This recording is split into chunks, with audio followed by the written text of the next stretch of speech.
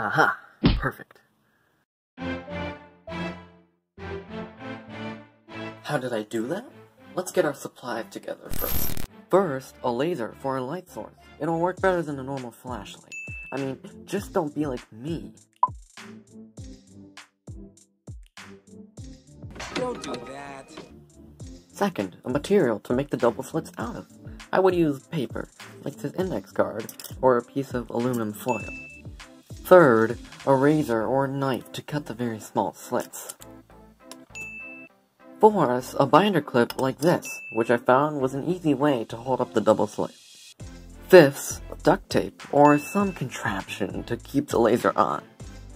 Lastly, a blank surface for you to enjoy a nice, clear interference pattern. Okay, let's begin. So for the double slit screen, you take your razor and cut 2 very tiny slits that are as close together as you can possibly get them.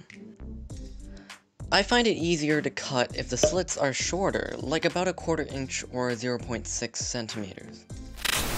And yeah, it's okay to take a few tries on this to get it right. Then you take your binder clip and clip it on to get a sort of a stand.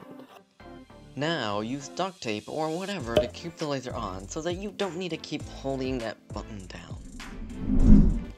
Lastly, use whatever you have to arrange your laser about 2 to 3 inches or 5 to 8 centimeters away from your double slit screen, and then arrange them about 6 feet or 1.8 meters from your designated wall/surface thingy.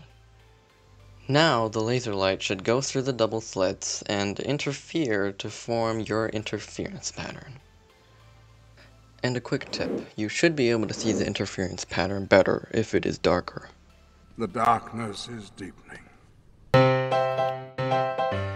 Yep, and now we can see the interference pattern better. You see? So yeah, enjoy your interference pattern, and thanks for watching.